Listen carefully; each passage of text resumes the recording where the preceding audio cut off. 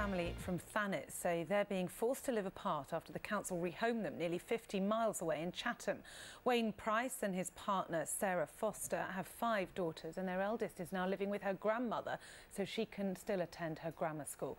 Local councillors say there's a housing crisis in Thanet, and some people who need temporary accommodation are being sent to different counties. Sarah Smith reports. Watching a film together, this looks like a happy family, but someone is missing. 13-year-old Courtney is staying with her grandparents in Ramsgate so she can stay at her school. The rest of the family has been moved over an hour away to Chatham. Wayne Price lost his job after being injured in a car crash. He was evicted because his landlord didn't take tenants on benefits and turned to the council for help. All of our family, both sides, mine and my partners, all live in Thanet. So we're fish out of water up here. We really don't know anyone, we don't know the area.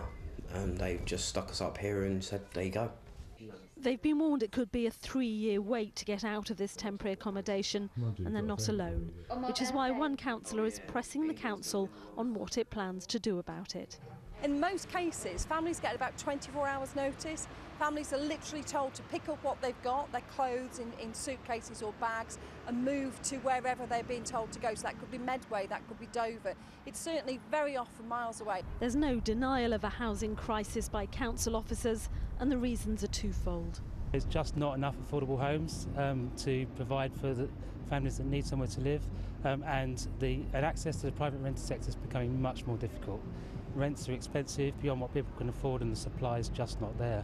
In the private sector in Thanet, a home for the Price family would be way out of their reach. And anyway, fewer and fewer landlords appear willing to rent to those on benefits.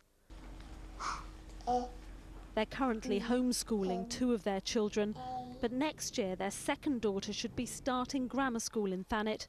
She'll also have to leave her family to do so. Leaving my daughter behind and looking to my best friend to step up and be there when I'm not. That's hard.